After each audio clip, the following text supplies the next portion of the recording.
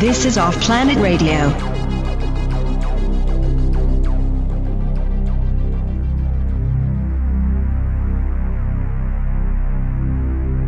Hey guys, welcome back to OffPlanet Radio, OffPlanet TV. The website is offplanetradio.com.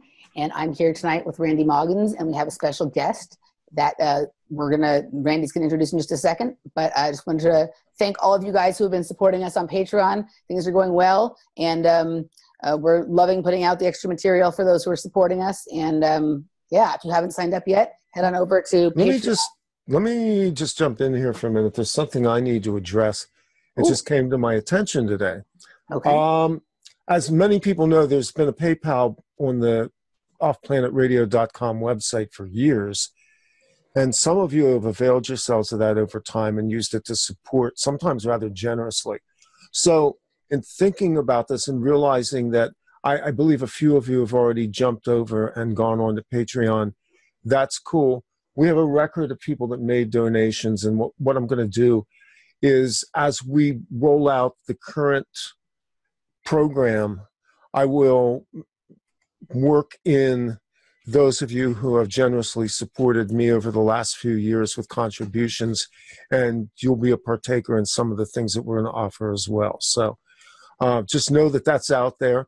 Feel free to do however you want to do this. We don't formally have a program yet, but I'm working on it right now in the background to integrate donations and the Patreon program. But I want to stress that the Patreon is what keeps us alive, because it's a monthly support. So it's kind of important. But again, I can never say enough thank you for the donations, the support, the prayers, the travailing of tears that you've had over the years and things that we've done. It's all awesome. And so having said that, if there's any questions about it, feel free to email me via the website, and we can talk about it. Okay, our guest for tonight joins us from the regions of the Hudson Valley in New York State and from the netherworlds of places deep and mystical. He works as a hereditary Strega Shaman. He's going to tell you a little bit about that. He's a poet, musician, mystic, and dream seer. He previously appeared with us and our friend Lauda Leon in mid-August of this year. Yep. And he has hosted the long-running show Spiral Radio on ParaX Radio Network. And he now has this brand new show that runs on Saturday night on our friend Chris and Cherie's network, Truth Frequency Radio. It's called The Eye of Ra. And our guest tonight is Ra Castaldo, from whom we expect nothing but the unexpected. Ra, welcome, my friend. Thank you for that amazing introduction, everybody. It's a pleasure to be here, and I really appreciate it. And it's my honor to spend some time, you guys, and see what we could come up with and where we can go down. Thank you, Randy. Let me ask you first off to explain a little bit about that. And I probably did I pronounce it right? Strega Shaman? Strega Shaman. Yeah. And that has to do with your ethnic background and your heritage and your genetics. So explain a little bit of that, because that's kind of central to your narrative. Yeah, I mean, it's embedded in who I am. It's in my genetic memory. It's in my DNA. And, you know, what a Strega is, it basically an Italian shaman, if you want to put it that way. I mean, there's dark shaman and there's good shaman. So there's all different types of Strega. My specific line originated in what is now Tuscany, Volterra. It's a Etruscan lineage, and after time, they were basically hunted down by the church for hidden knowledge that they knew and certain things that they unlocked within themselves, and they had to go towards they ended up in Benevento, Italy, where another revival of this hidden knowledge was taking place. And then from there, the Vatican had imprisoned certain leaders of the revival, and they ended up going towards Naples from there. So it's been thousands and thousands of years passed down through my hereditary line. And it's not just something that's passed down like books and stories. It's abilities that's passed down through the DNA, passed down through the genetic memory of who you are. And if a certain person is chosen or maybe even agreed in this incarnation to be the inheritant, the one that inherits these abilities, it gets stronger and stronger and stronger each and every time. And my specific family, their abilities have to do with being dream seers and traveling in spirit time or dream time and certain prophetic dreams, and learning how to find the little synchronicities in life and making them be magic and opening up the portals within yourself and the hidden realms within yourself and within nature and everything around you. So in the course of all that, your own personal unfolding to all of this will bring us into what we sort of discussed pre-show a little bit. But the awakening that you underwent and your understanding of your heritage and your gifting and also your destiny. So tell us unpack how that unfolded to you. That's a long story too. And, I guess in everybody's life, I feel that there's a spiritual blueprint. There's all these spiritual timelines that are laid out for you at birth, and you get polarized towards them, whatever little things that happen or little synchronicities, like I pointed out to you, that you see or notice in this lifetime will lead you down these timelines during your incarnation. And I feel that we are all sort of like time coded in a way to like awaken to certain things or remember certain things at certain key moments in our life. And for me, it was, there's a lot of things that I think too that take place in people's lives, like this dark force that I feel that has hijacked our planet for hundreds of thousands of years, has arranged religion and certain things. Just like when someone's a child, the whole ordeal of going through baptism and getting your third eye or your consciousness programmed and altered with witchcraft and rituals. I think that we lose things at a young age to divert us off of these spiritual courses or our true mission here. And basically, we are these light bodies, right? We have this amazing body, this material body, and these layers above us, our aura, our astral, our soul, our spirit. The soul's keeping them all enclosed. And I feel that we're these light bodies, but we're chose to come to this material realm to experience these five senses, to experience this material world, to almost go through like a school, learning lessons. But now this plane has been hijacked. If you want to put it as an ultra intelligence or some kind of dark force, there has been a dark force that has taken over this plane. So all of our missions of coming here to experience this Earth school has been hijacked, and we're coming into this incarnation with amnesia. We have no clue what we are, where we came from, what we're doing here, why we feel this way. We're just a vexed species. So my specific family line was about holding on to this information of who we are. And I don't want to come across like I say that I have all the answers or that I know everything, because I don't. What I do know is the more that I take in and the more that more information that I obtain, the more I realize that I know less and less. I catch a little glimpse here and there of what's really taking place, and putting the pieces of the puzzle together through these ancient stories that have been passed down in my family and in other people's families. And, when my body responds to certain information that I pull in and then I read, and that when I connect certain dots, I know. And I feel that a lot of us are put in certain situations, in certain families, in certain dysfunctional situations to divert us off our true mission, so we can come here and experience this physical plane and enjoy it and go through a life lesson and school and all this, and not sell out to the machine that's taking it over. And for me, and being in this family, and me being the one that was chosen in my family line to receive this information and to come into this physical plane and help revive the knowledge that's hidden within all of us. And I feel that's my true mission, is to be here to help people remember who they are. And my specific family, like I said, has been holding on to this information and holding on to certain abilities to help revive this knowledge.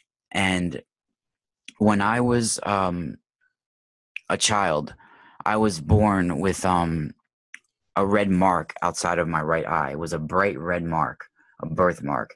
And in my family line, that was seen in the shamanic heritage and other shamanistic practices. When you have a bright red birthmark like that, it's seen as a mark of some kind of mark of divinity, or a mark of a higher, a sixth sense, or in a way, or outside ability. And when it's near your eye area like that, it's a mark of second sight. Genghis Khan had one of these marks. He had it in his left palm, and they saw that as being a mark that he was going to be a great killer and warrior, and be a shamanistic warrior, a king and a shaman, And my parents had that birthmark removed when I was about 1 or 2 years old. It's in my early baby pictures, and that, I feel, was a mark of saying that I was born with the second sight. And from the time I was born up until I was in kindergarten, I had many different experiences. One of them being when I was like around in kindergarten, when I first started going to school, I had these imaginary friends, and they would be like these shadow beings, these shadow blobs, just the black little silhouettes that wouldn't scare me, wouldn't frighten me at all. And actually, I would be playing like my G.I. Joes with them and doing things like that with them. And I feel this is part of this dark force, that's involved with not only the Vatican and organized religion, but some kind of ultra intelligence that has access to our holographic library and universe, and has access to everything that's ever been said, done, or thought on this physical plane or in all the other planes of existence. And it's sort of like when I mentioned on our earlier show how we all live in this macro spiral, right? We live in this spiral of life. And then everything that exists in this spiral of life has this material form, has this essence. And anything outside of this spiral that exists outside of our macro spiral that rises right up besides the Pleiades, anything without an essence is outside of this spiral. So I feel, from my experiences and from my life, that this ultra intelligence, this dark machine, has been trying to interweave with our spiral of life and merge all of these spiritual timelines into one singular one timeline that's suitable for it to thrive, for it to experience spiritual bliss, not for our physical body to experience physical bliss, but for it to experience bliss. And it has all these years to terraform this planet, to get it ready. And I feel this time on our planet now is one of the most crucial times that we have ever experienced, and that we've all agreed to come here, to be here, to help take this back and fight this. And I feel it was part of the downfall of Atlantis, was they were more of a spiritual based society more than we are. And then what this thing tried to interweave with their spiral of life back then, it was it couldn't take it on. It wasn't ready. And now they've tried to terraform it. So I caught glimpses of this even as a child, this ultra intelligence that can manifest itself and replicate itself in all types of ways. And like I said, it can tap into the holographic universe and make certain images, I feel, appear, and simulated experiences And not only that, but I feel they can also manipulate atoms and molecules and matter and be able to push things into matter on our physical plane for short periods of time or forever how long for it to affect, what's going on our physical plane and actually be able to see it in this physical realm. So these children that I would play with were black shadows, and they were my, imaginary friends for a little while. No one else saw them. And they would literally, Randy, Emily, they would literally be coming from the electricity, coming from the electrical currents, because I would be downstairs watching TV or playing Nintendo or whatever was out at that time. It was probably in about 1984, 83, somewhere around there. I was 5 or 6. I was born in 78.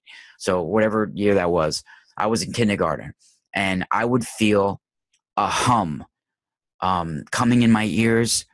An energetic hum, and it felt like it was coming from the walls and the electricity.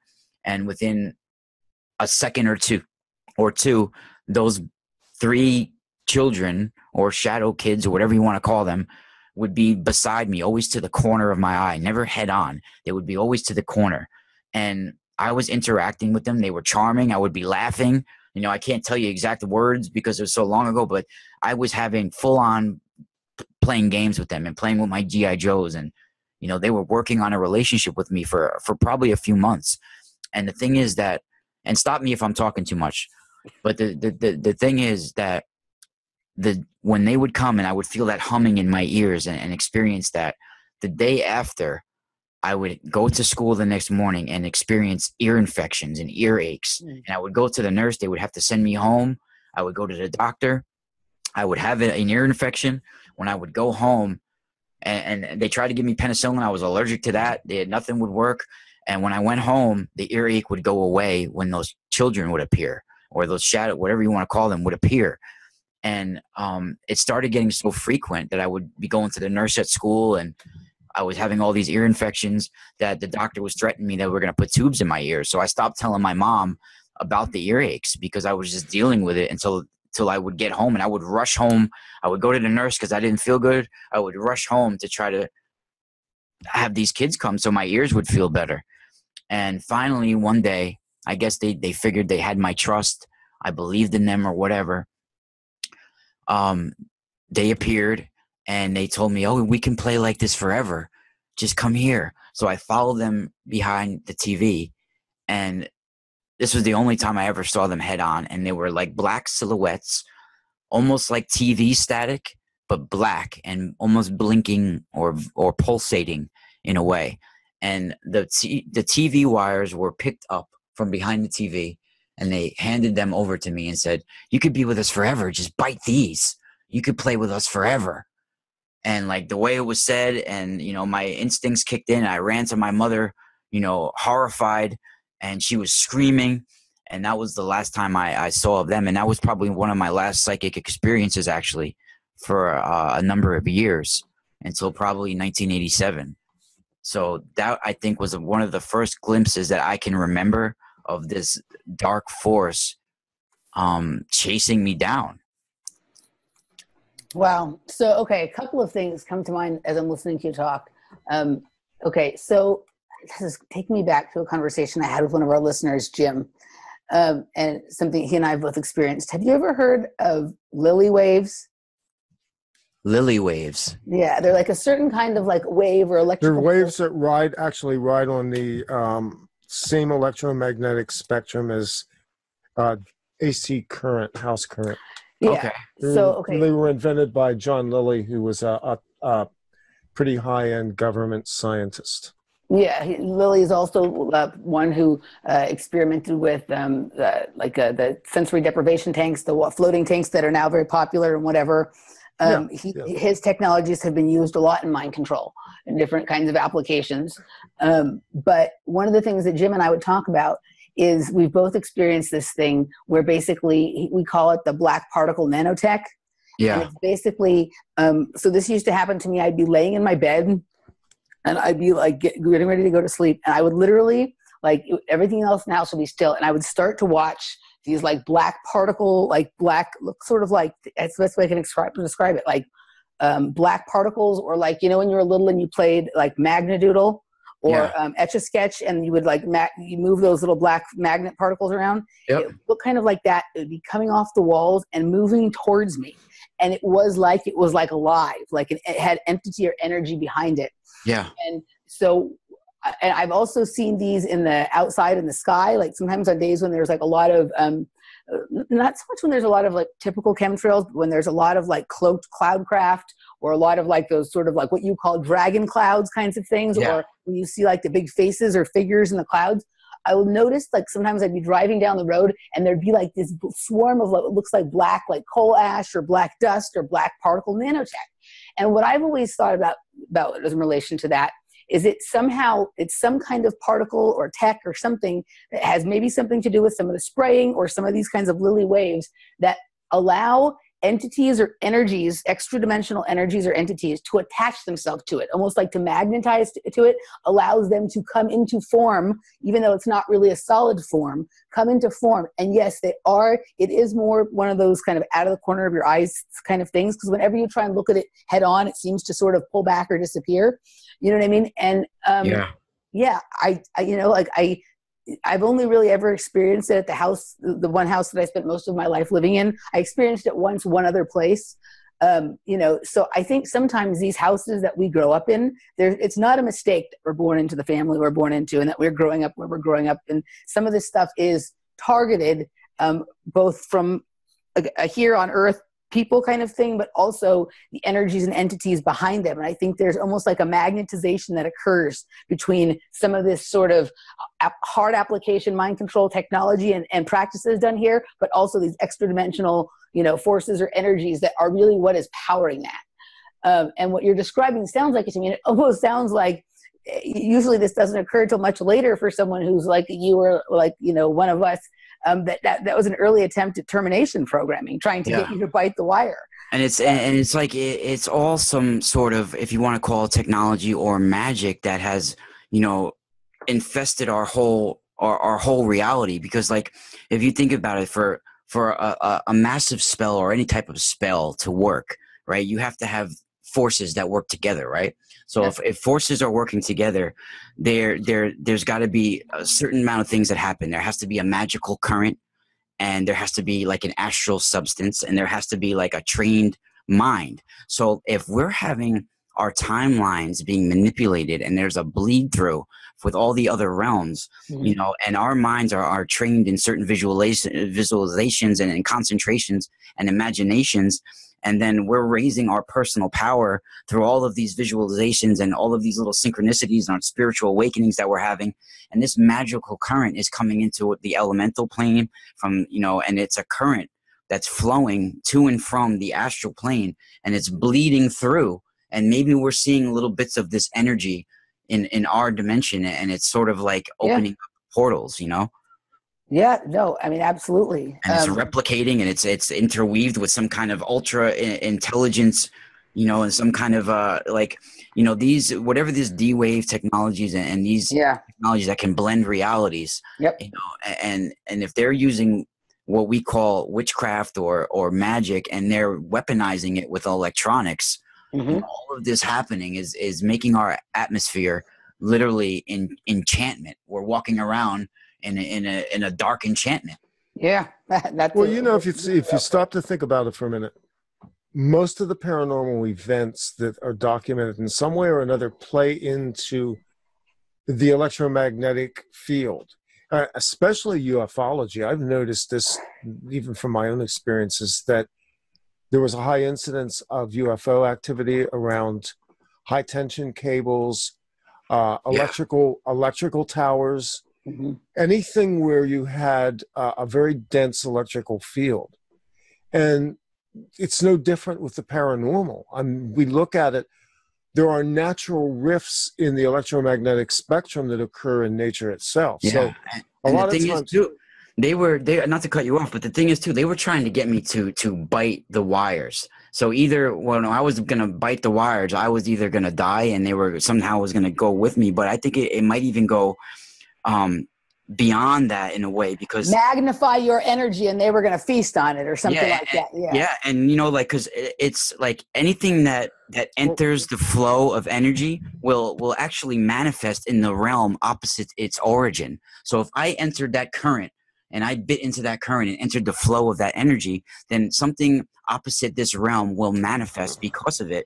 And this astral substance, right, it forms around any energy that enters it or you know, stimulates it and it hits it. So some sort of transformation would take place in other realms. I don't know if it would transport my spirit or transport my light body or transport some kind of energy, but once I entered that flow of energy, that current, it would affect the other planes of existence for sure. Well, as well, you have the fact that that's actually one of the ways in which they create alters in programming. Yeah, is use of electrocution. I mean, a lot of times I think of the splitting of the mind can be like, you know, there could almost be a compartment that is like aligned with each one of the 5 energetic bodies that we talk about, right? Yeah. So it could have been, I mean, in some ways, like, you know, sometimes how we remember things when we're little, I mean, I have a feeling you're like me and you have a really good memory, but sometimes like how we remember things, I mean, is a little bit different than how it actually happened. And maybe what you were experiencing is exactly sort of what Randy is talking about. You're experiencing an electrocution kind of experience meant to fragment both your mind and your energetic bodies into separate. Quite possible. And who knows what could have happened, you know, and where, if it is fragmented, where those fragments get scattered to. Well, you know, here again, it's a cautionary tale. Kids, don't be biting wires. Take that from somebody that has bit wires. Oh, that's how it happened. But, you know, I was sitting here and I was thinking about this, and you're talking about these spectral beings. And I flash back again to Trevor James Constable and the work that he did, which again kind of tapped into, it intersected a couple of different realms, but he was getting these sylphs that he was photographing and these strange apparitions in the sky, all of which appear to have some connection to the electromagnetic spectrum as well. So when we're talking about this, and I'll tell you where this is going for me. Let me have the privilege of steering the first tangent here, because I want to just run this by. So we're building 5G. We've got all these smart devices. And this is my term now that I just cringe at. Everything's a smart device. So we have all these smart devices. They're rolling out 5G actually literally 4 years early. Now, when has technology ever rolled out early? When? Except that they're pushing the envelope now. So I'm looking at this. I'm looking at the smart meters, all of the smart devices, the incredible radiation, non-ionizing radiation that's coming off of all these devices, and then this gigantic electromagnetic web that they're building around us. And I'm thinking, okay, so it's almost like they're getting the house ready for some guests. So here's an idea. What if, just what if, this is all some kind of build out to bring the archons in? That's interesting that you say that, because when Of course it is. Right. Right. When I was describing the things coming off the wall, I always, the feeling of that is archontic. I always feel like the archons are like some kind of like digital spider, like some sort of like, you know, people describe them as like these large spider kinds of beings, but there's a very digital feel to it. It's a technological spider. It isn't like, you know, the one. Spiders are digital, though. They really are. They're just. Well, they disappear. You look at it once and it's there, and you look again and it's gone. It flashes in, it flashes out. So, yeah, no, to me, whatever this technology is, or whatever sort of blend of like magic and technology, it is of the archons. It is archontic for sure. Yeah, well, and now that we're going down that tangent, let's go down. You know, so I feel there's different kinds of what we call archons, and one of them they can manifest in different ways. One can manifest itself to like a reptoid type huge entity, right? And another can also be like an amoeba type, worm type, some kind of like infection that can, I feel that is coming sort of from the ancestral realm into our mortal one. Is this the one thing you were talking about in your video the other day about like on your spine? I was listening. You know, I just want to tell you, I love listening to your little videos. And I was telling Andy the other day, I want to answer back to them though. Like sometimes I wish I could like call you on the phone and tell you what it's making me think of when I'm listening to you talk. That would be funny if we could make a video where we were like talking back and forth to each other, because it brings up so many things. Like I always figure maybe I should make a response video or whatever, because it always brings up a lot of interesting things for me. Yes, so I agree with, when you say the more reptoid type being, to me it feels a little bit more mantid than reptoid. Well, it could be. See, what I feel it is that it attaches itself when it finally gets through our energetic bodies and gets to our physical body, and then it attaches itself to our spine and goes up the spinal cord and hits the back of our brainstem, and that reptilian part of us, that part that deals with our impulses, it can manifest these beings, and these beings can appear. And that's what I think is, it hits that part of our brain, that reptilian part of us. And whether it's mantid or some sort of, I feel this is part of a technology, and it is replicating reptoids and insectoids, because they are the most dominant species. And they are the most cold and robotic like. And I totally think that we're like, whatever this is, whatever technology or things this is, they're constantly trying to inject us, infest us with parasitic kinds of beings that like a worm or a parasite. Parasite looks sort of like worms. I think parasite is closer maybe than just like worm, like, you know, parasite, a pinworm, a hookworm, a tapeworm or something. But I do agree. I think the spinal cord is an area, you know, they always wanted to do, you know, like you get sick when you're a kid, they always want to do a spinal tap and shit like that. I don't know if that's something that they want to try and inject, or if they want to check and see if it's there or what the hell's going on. But that's I definitely think that's that whole weird thing that they did in Fringe. Remember that? Yes. Yeah. So, I mean, we're not talking about anything that hasn't at least been touched on before here. I mean, there's something else going on here. Yeah, well, one of the technology too that I feel that's involved with this arc, if you want to call it an archon or a spirit rider or whatever you want to call it, it does something we call fetching. Certain shamanistic practices call it fetching, where it will actually take your consciousness to another plane or realm. It'll give it memories that weren't really yours. It's from your ancestor or from your genetics, and it'll replay these memories in your head. It'll make you in life have, if you never had any kind of alignment practice or energy work, you'll feel like you're going psychotic and you're having a mental breakdown. So most people, it goes unnoticed and they don't realize what's actually taking place. But if we try to look at this like it's almost like a virus for your psyche, and it's a connection to your ancestors, you can try to heal it and send it wisdom and appreciate the words you're speaking to it and try to heal it. Because I think if we try to rip them out of us, it's not doing any good. If someone's trying to remove your chakras or manipulate something or rip something out of you, you should run and run fast. But if you try to heal yourself and try to work with it and send it wisdom, then you can look at it like it's a connection to your ancestors or something like that, instead of looking at it like you're some kind of programmed monster. Well, that's what I know exactly what you're talking about, the kind of experience the thing you're talking about. And I agree with you. The whole idea of removing your chakras or ripping things out, I think of it more as deprogramming the chakra. And that doesn't mean forgetting the experience. It means, like that, what you were talking about, like that connection with the ancestral memories or your ancestral beings or whatever, it's different to have that wisdom than it is to be programmed by that experience. And so the deprogramming, a lot of the programming lays down in the chakra points and along the spinal cord and things like that. And if you can sort of deprogram that doesn't mean you don't take that information. It just means that information is for you to sort of understand and use in a way that is beneficial as opposed to being run by it. I mean, and I agree totally. And it's not something that we're just making up. I mean, they've been talking about this in different ways for thousands of years. The Mayans called it a vision serpent. You know, even if you go back to Perseus, he had encounters with those three witches that would show that one eye, and the eye would be passed around between them so they can see through the, you know, this one eye saw it all, saw the past, the present, the future, everything through this one eye.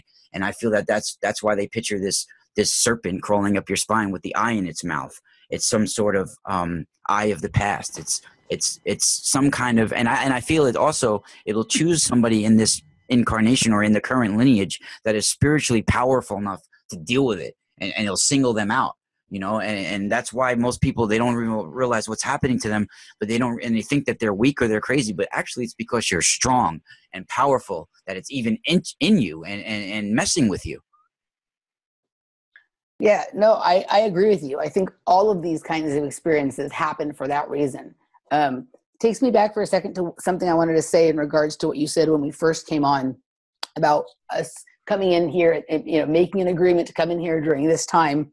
Like, I've always kind of felt like, and I've sort of evolved sort of how I speak about it a little bit since I started thinking this way. But I think like our highest self, you know, our knowing self, as our friend Cliff might call it or whatever, exists outside of time.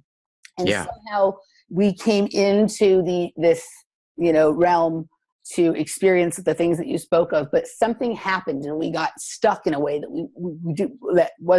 we weren't supposed to, or that wasn't the intention, or wasn't part of the original agreement. And our knowing mind is still out there. And the rest of us is kind of in here going through these different incarnations.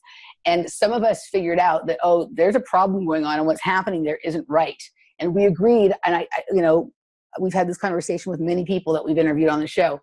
And it does feel like we're trying to like reassemble the team of people that agreed to come here. But I think sort of what happened, so much of maybe what we were witnessing from above or outside of time has to do with a level of mind control that the human species has been put under. And so, you know, because when you choose to come in here, you come in, you get amnesia when you come in. Somehow what we did was intentionally agree to come into a family, a body that would go through the mind control experience, because we understood that was the problem here, and that would be the fastest thing to wake us up. So that's why so many of us who are doing this work have also been people who've been through projects and programs or whatever, is because we understood that that was sort of the fastest way to sort of wake ourselves up and start remembering what we're here because we're supposed to do. You know what I mean? Like I know lots of other people that are wonderful people, but they're not, you know, that they're just kind of, some of them are great people and do important things, but they're here enjoying their life, and they don't feel directed on the same kind of mission that a lot of us feel like we're here for. And I think that sort of a lot of these things that we figured out, we wouldn't have figured out if we hadn't been through all of these unpleasant and controlling kinds of experiences that we talk about. So this is what you're describing. This is not my terminology. We are basically the white blood cells in the body of this whole collective, because basically we're the ones that are fighting it. We are the ones that have, even just energetically, people say, well, I don't see you out there battling. Well, actually, I've done a lot of battling, and I still continue to do a lot of battling.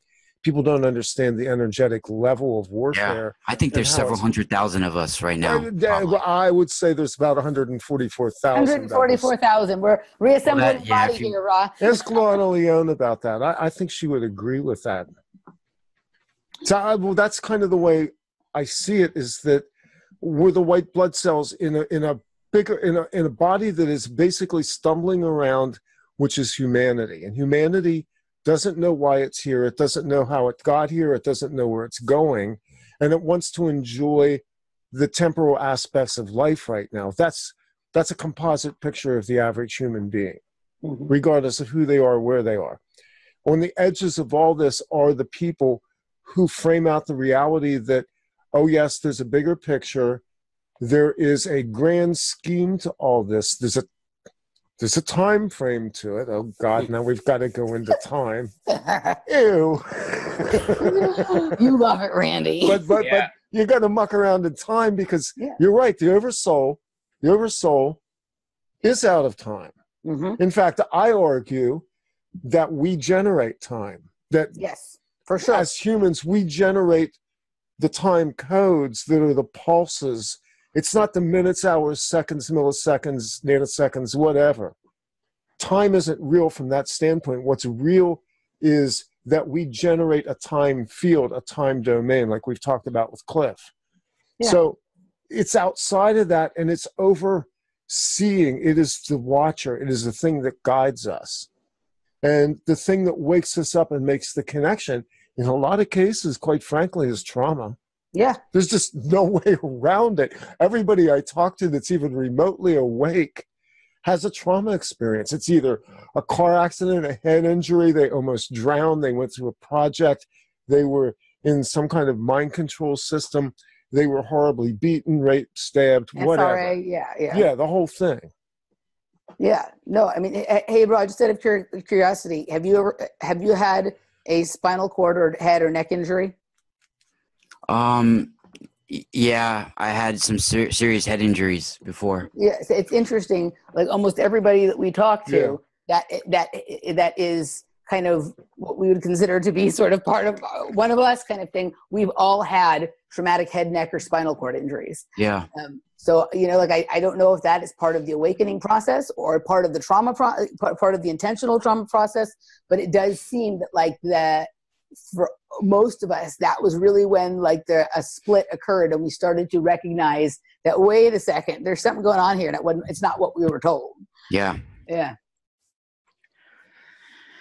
Definitely. Yeah. No, I had two really bad near-death experiences within 2 years' time, and one was from a head injury, and like I got shut off for a long period of time, and what I remembered, when I came back was, pretty frightening actually, and it's been replayed in my head from times and time, and I think that was part of my download or whatever you want to call it, started to interface with my consciousness at that point.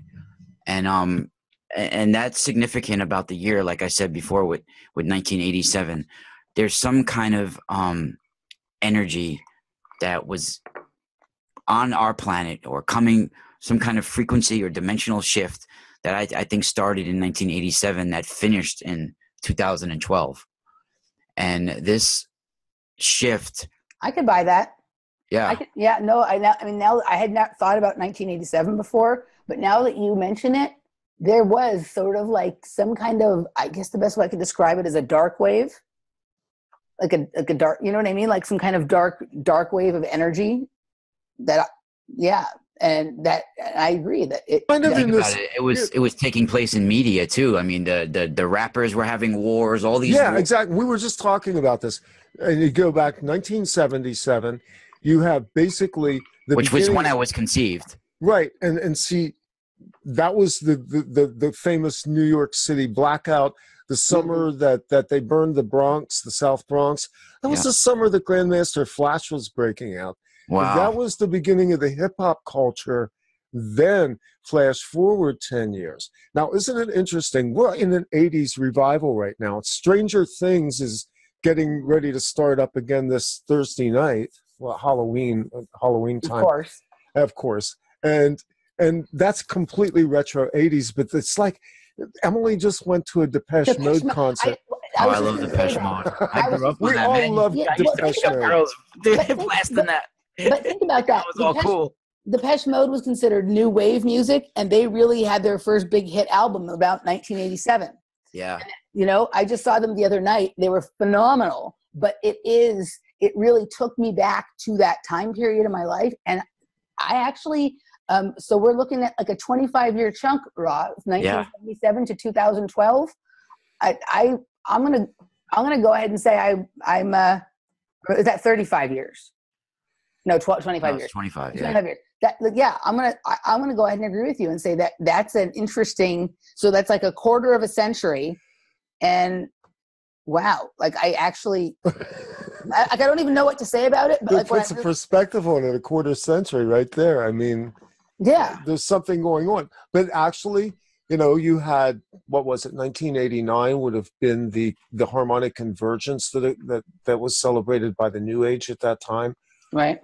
And that was actually the wind up for this whole thing that kind of built into the 2012 scenario. Yep. The whole new age, that was, yeah. And the music, it's funny that we mentioned the music because the music is all part of this. Of course it is. And 80s music, I'm listening to some bands right now that I swear to God, I've checked the recordings just to make sure this wasn't an 80s band, because they're using retro synths and they're using the drum machines, the 808s and all this stuff that was all part of that era of music. And it triggers. And music and media and everything, it's being affected by what I call time jumpers and all of this. And as long, even our scriptures and ancient documents, everything is being affected by what's happening, this bleed through that's happening. Yeah. And what my family lineage, and we could get into more like of my lineage later if you want, and the Lake Nemi that my family comes from and the significance of it now, and the portal that lies beneath, and why the Vatican is connected to Lake Nemi. Well, you've already started down the rabbit hole. Let's do it. Unwrap it, my brother. I've heard you talk about this a little before, and I like this. This is pretty interesting stuff. So go down this rabbit hole, Yeah, I mean, and just to sum up too, like real quick about the Vatican, right? Because just to go down the rabbit hole. You're just jealous that you don't have pointy, sparkly shoes like they do. Come on, and a pointy hat. How do you know I don't? Well, Randy has them, so yeah. As long as you don't have a fish mouth hat like they do. Right? They ever see their hats? It's like shaped like that's Dagon, the fish god. Yep. That comes straight from That's straight from the Dogon. Yep.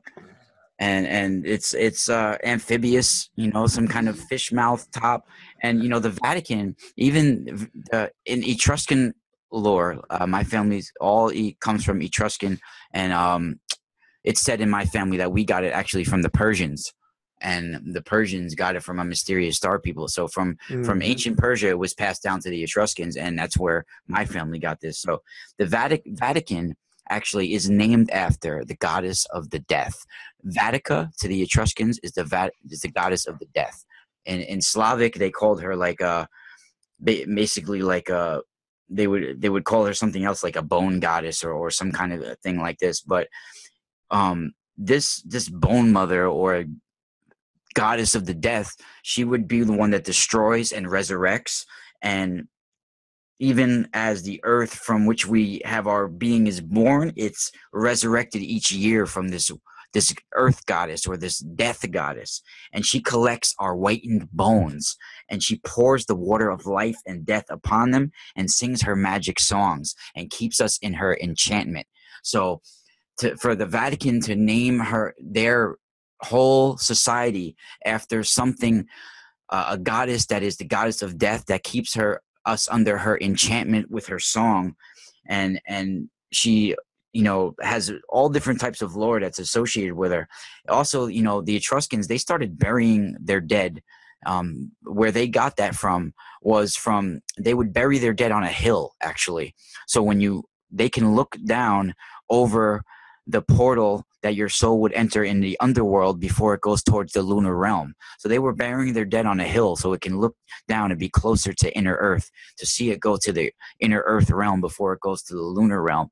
And that's where they believe that the goddess Diana would hunt with her dogs in the shadows of the moon, and in the plains it would be the parts of the white spots.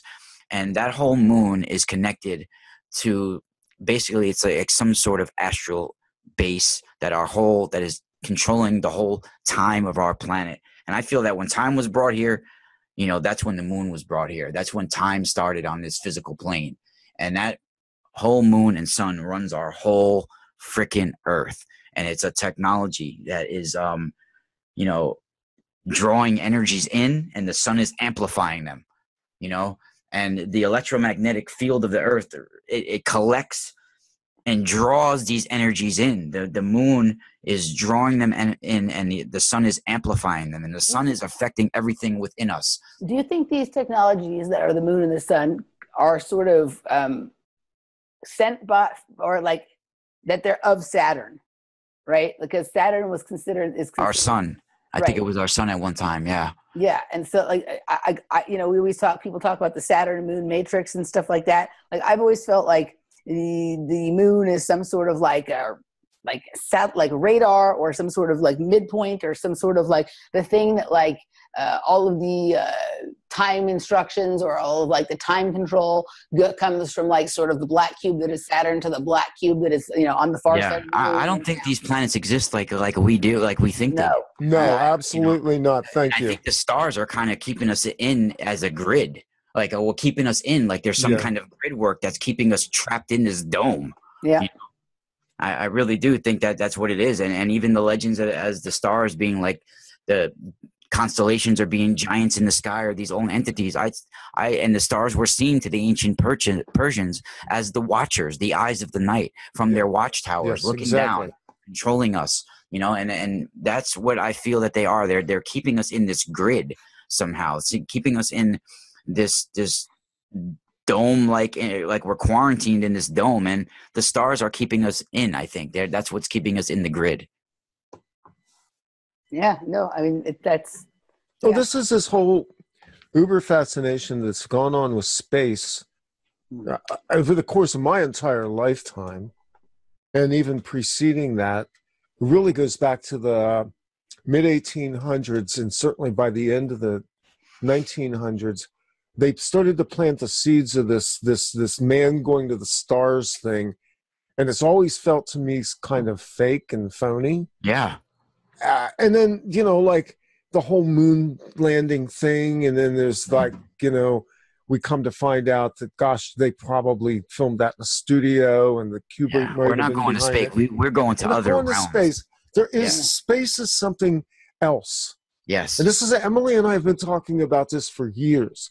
About the fact that we both had the sense that space, as it would properly be understood, meaning deep space, not the circumferential vertical space that seems to surround the Earth, is something accessed through the deep, the oceans specifically, oceanic portals, or the depths of the Earth at certain key spots where you have access to the inner worlds.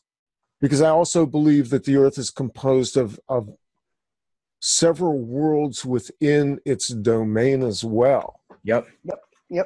Worlds within worlds, and see these constructs are all flattened by this whole space thing. So you've got billions of trillions of dollars being dumped into programs that clearly aren't taking us to space. We don't know what the hell they're doing with it. It's just the complete, it's a fantasy. It's the complete inversion of reality. The truth is the universe is inside you. The truth is the deepest depths of space are inside of you, and it's only the journey inward that is going to lead to exploring what is out there. And by what is out there, I don't mean what is up and out. I mean, what are all the possibilities for you? Even the physical domain itself, because it's not what we think it is, and because we aren't what we think we are. Nope. We don't understand. We actually have the ability to unlock this stuff. And I got to tell you, I'm doing research right now. It's blowing my freaking mind. Can you share some? Okay, so I started out challenging the planetary galactic construct. Okay. Largely spinning off of, so for about 5 minutes I was amused by the flat earth people because they ask valid questions. Now they've gone off and they've formed cults endlessly, and they're sorry. Yeah. If you're a flat earther, you're stuck. It's not going to get you anywhere. But it did pose some challenging questions. Yeah. And out of the challenging questions became nudges to understand some things that sat in the back of my head for a long time, including challenging this whole concept of space. And so I deconstructed in my head and remote viewed and kind of got this picture that I'm satisfied with about our galactic construct, which is all inside of the dome, as opposed to, billions upon billions, the old Carl Sagan, Star Trek, blah, blah, blah, blah. But the most interesting part is memories of underground, specifically places like bases and things like that, and where is they are able to tap into something. Why are they underground bases? Why do they need to have underground bases? And you go, well, they're because they're secure, because they can do things down there. That's where access is. But it's also where things get interesting. Yeah. Because once you go to a certain depth inside the earth, and I'm talking 10 miles or more, things start to get different, including the fact that you can navigate distances very quickly due to the labyrinths and tunnels that are there, some natural, some have been built, some are legacy from other civilizations, and the fact that time changes. Mm-hmm. Actually, time changes. There's an atmosphere, and there's actually light that's very different from our own solar light. So, and some of this is now being confirmed in a book that was kind of, somebody in Houston told me about this book, and I'm going to write an article on it, so I'm not going to tip it right now.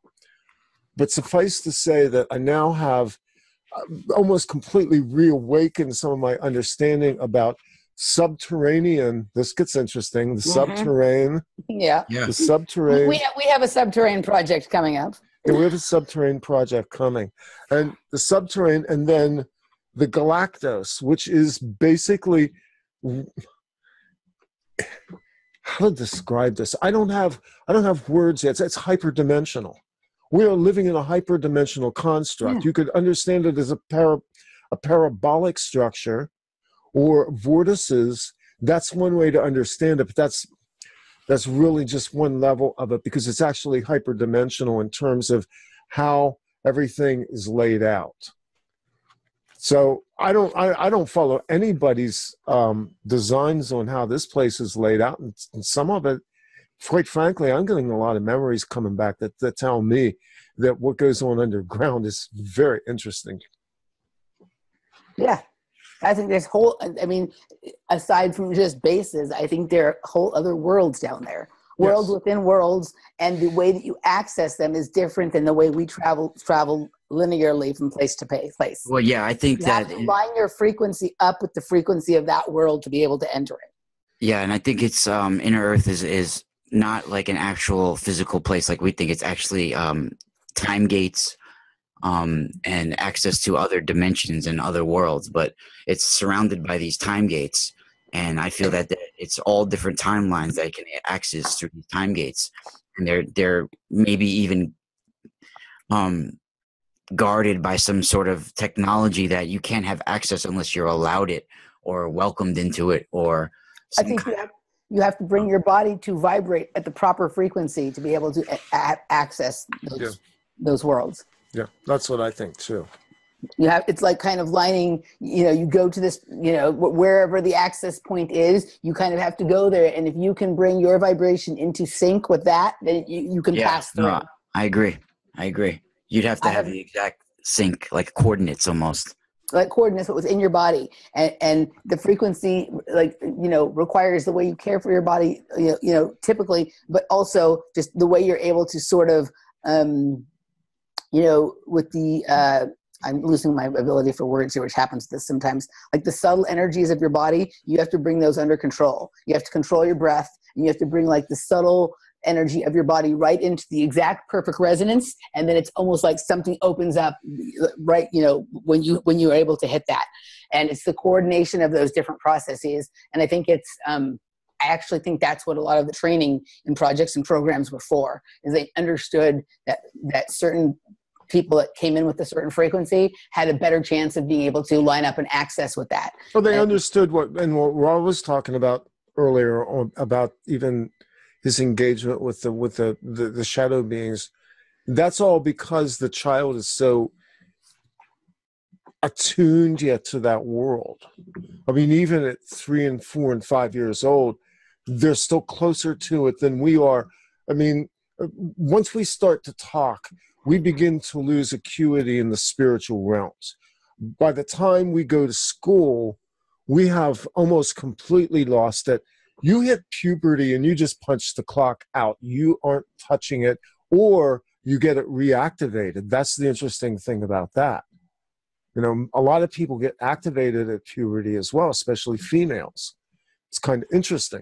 But the point is that the kids are so much closer to that. I mean, Ra, we talked about this on your show when I was on a few weeks ago. And thanks, by the way. It was a great show. That was fun. It was really good. I loved that show. I listened to it. I thought it was really, really good. But I mentioned about my grandson, experiencing the shadow beings. And it's real. I mean, I talked to him, and it was real to him. And he was not fooling around. He had a healthy amount of fear, but he actually had kind of this interesting curiosity about it. He wanted to know, and he wanted it validated. Yeah, I mean, I think kids are nowadays, they're coming in with a more of an awareness of things like that, but at the same time, they're also coming in with they're learning no social skills. No, they're not. They don't hang out like we hung out. It's very hard to interact with each other in certain ways, and I feel that 100% of us have some kind of programming for sure, and it's only getting worse. And that this time now, these experiencing this bleed through, or whatever you want to call it, with that's happening to our timelines. It's actually changing people little by little, and it's a scary thing what's happening. But I think that it's not like we're putting fear out there by talking about certain things like this. There's a way to break through this. There's a way to break through these barriers, and push beyond that. It's just that we have been brainwashed from the jump. I mean, as soon as we enter into this world where men and boys, they're literally, as soon as they enter the world, they take a knife to their genitals. Yeah. They're imprinted with fear and pain the moment you step into this realm. So right off the jump, they have us. So we're programmed and programmed with fear.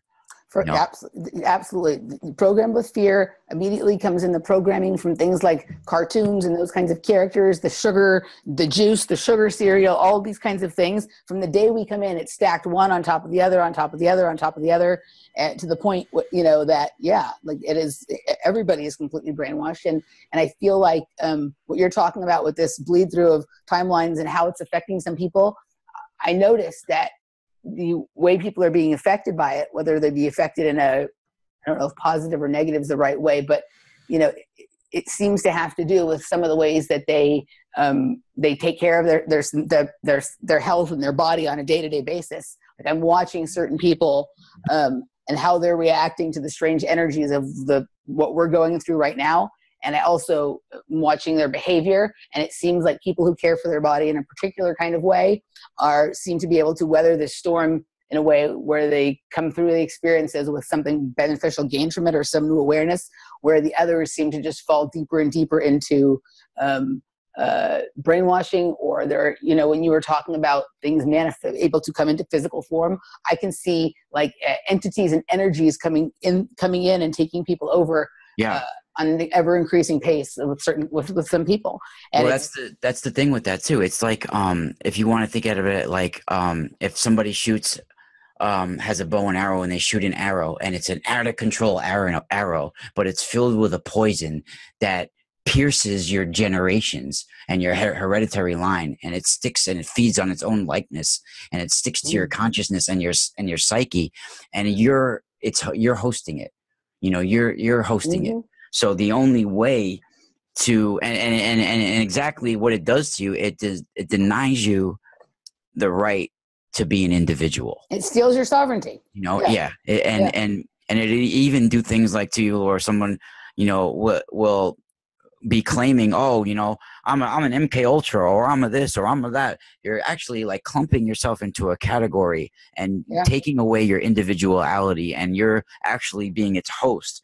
So like if someone has had these experiences, and someone has had experiences where they think they've been mind controlled, the first thing you need to do is abruptly, immediately stop hosting it. Don't claim it, and don't wear it as a badge of honor. You got to drop that, break the programming immediately, and stop claiming it as part of who you are. And it's like I said, it's out there to make you emotionally crippled. You know, it's like an alien barb for your soul. It's a soul feeding machine, and it affects you in all different ways. And it's a virus for your psyche. If you want to call it an archon, you want to call it artificial intelligence, it's something that feeds on its own likeness, and it will invade your consciousness, and it will pierce your generational line like an out of control poisonous arrow. It's interesting you just brought this up, the generational line. I've probably mentioned this before. Years ago, when I was doing my old radio show, which was called The Threshing Floor, that was actually a show about biblical prophecy. And I was studying Hebrew specifically in... Kabbalah? No, actually, I was using the Hebrew just to study the standard Bible. And the book of Numbers, which is actually a book of numbers. It's the frickin' generations. Yeah. And the word generations, when I started to look at it, and you go down through Hebrew, and there's so many different permutations of words and context and application. Yeah. At one point, I had a line in front of me. God, I wish I still had these notes. I broke it down and discovered that word generations flowed in time forward and backwards. And it was like a breakthrough moment because I realized a lot of the Bible is talking about redemption, and it's like redemption of what? And I realized that there's this whole thing that goes on there, but it's everything's so masked because the book's so diluted that it actually was a key part of the narrative that got lost in this concept of reclaiming your generations in the future.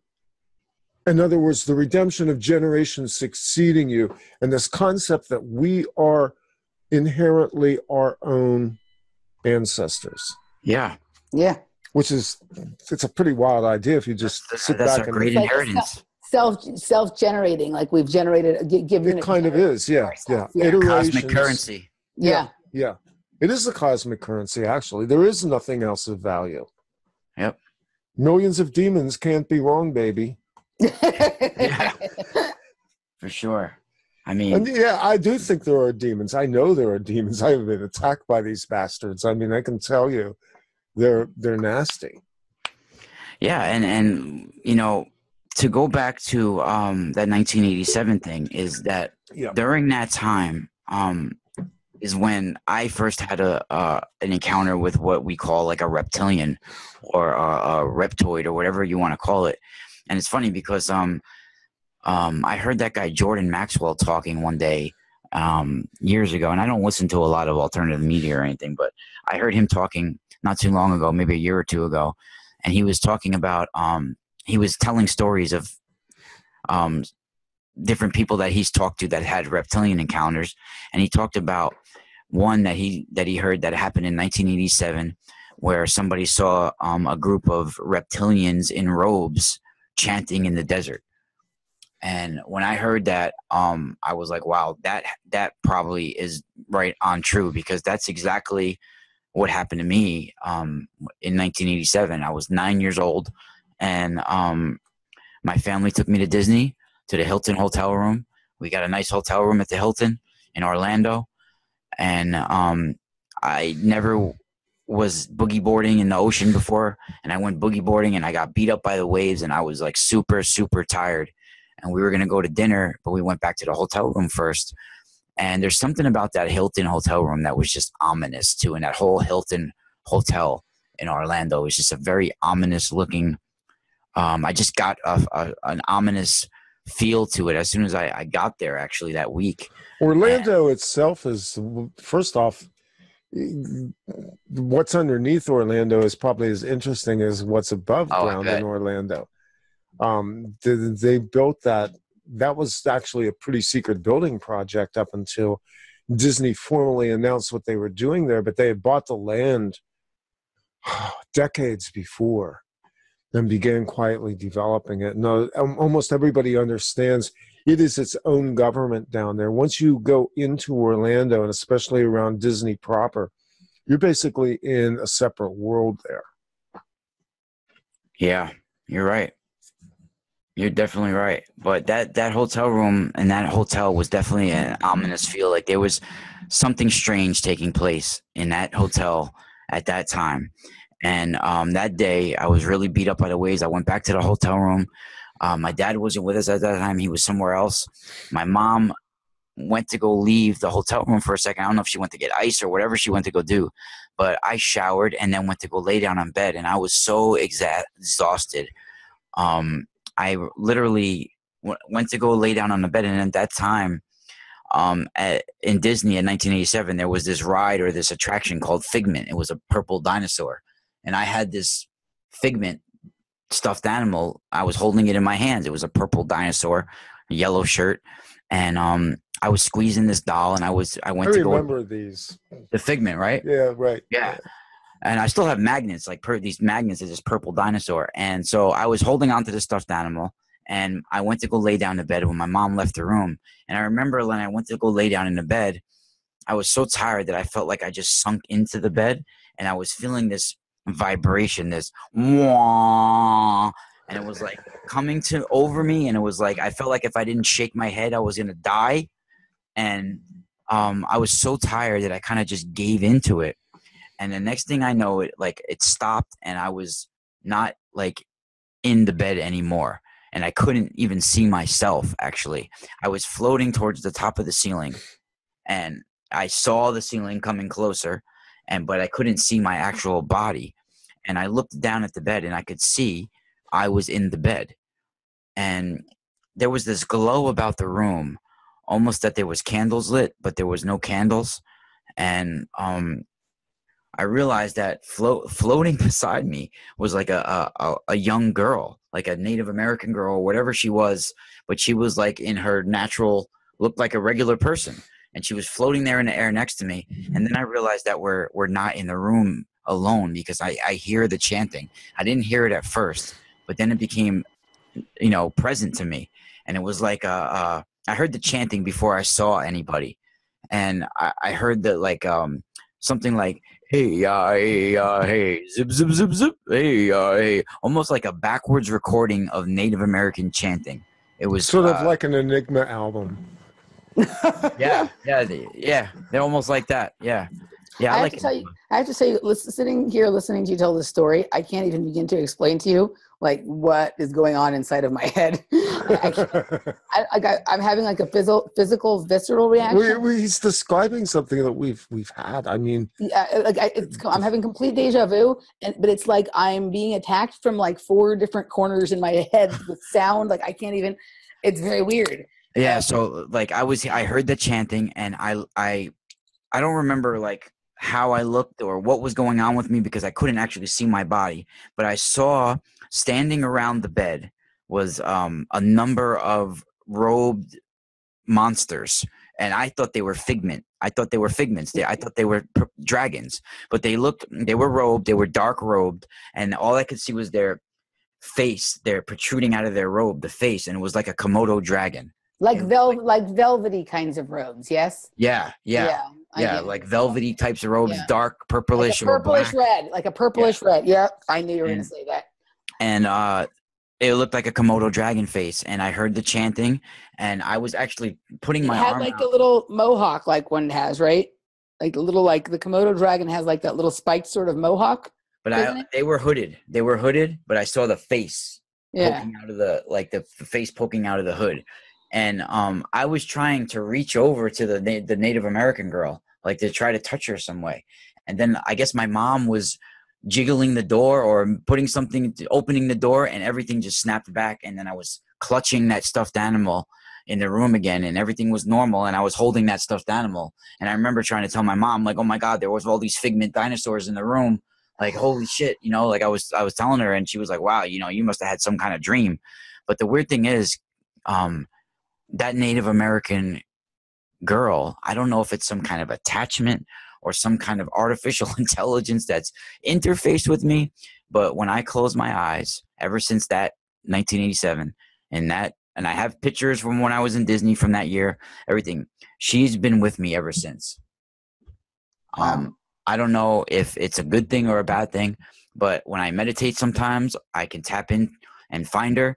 and she'll take my hand and we'll go talk, and she'll play charades with me. Like, it's like I'm looking into her eyes, and it's like knowing through certain symbols and through certain expressions and through certain looks in her eyes, I kind of figure out what she's trying to tell me, but it's not with actual words. It's like charades. Wow. And the one day I saw her in Long Beach in the 30 years later, almost in 2002, when I was in Long Beach, I saw her in the park that I was in. It's like everything stopped for a moment, and I looked across the grass, and I could see like energetic bodies around her. Like, I could see layers of energy around her. And she looked up at me and she said, and I heard in my head, Beth. And I took it as her name was Beth. And then I was researching it years later, and I even saw, like, in Kabbalah and some of Alex Crowley's work, Beth means the house of a spirit, the spirit house. Huh. So wow. that's kind of weird. Yeah. Wow. I keep thinking about with this Figment dragon dinosaur thing. Like, I wonder, like, how many of these Disney figures that come and go over the years are intentionally, like, charged with that kind of, like, obviously most kids are buying them thinking that they're toys and whatever. Yeah. But, like, the real purpose of them is as to be some sort of, like, I always felt that doll that was pertinent to that experience for some reason. Totally. That's what I'm saying. Like, I mean, like, what we don't, all these things that are coming through these factories and have Disney logos imprinted on them. What kind of, like, sigils, what kind of energy, like, are these, like, almost like totem animals or like spirit animals, right? Yeah.